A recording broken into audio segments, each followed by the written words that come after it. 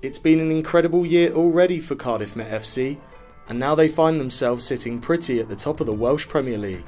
So it was no surprise that there was a huge buzz around King Coed Wednesday night when Christian Edwards' men played Newtown in the semi-final of the Nathaniel MG Cup.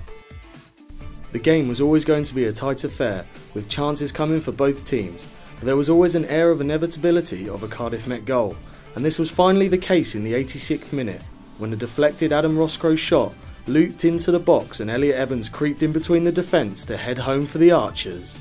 Evans gave us his take on the match-winning goal and explains the secret to his current form. Grabbing goals, grabbing headlines, tell us what went through your mind when you saw that ball cross the line.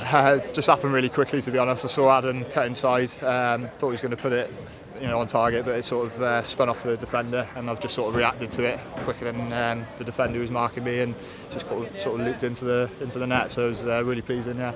What are you putting this remarkable bit of form down to? Just getting in the box, I think. Getting into positions like that where if you get on the end of something, anything can happen. So I'm getting into good positions in the box, and it's kind of falling for me at the moment, so it's pleasing.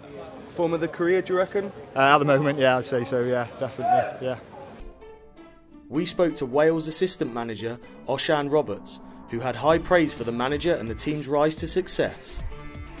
He's done great, the programme here at Cardiff Met has come on leaps and bounds, and obviously playing in the Welsh Premier League gives the university great status, and who knows, maybe by the end of the season that European football will be coming here as well, and that's down to Christian in particular for the work that he's done with these players. They play well together, they've got a good understanding.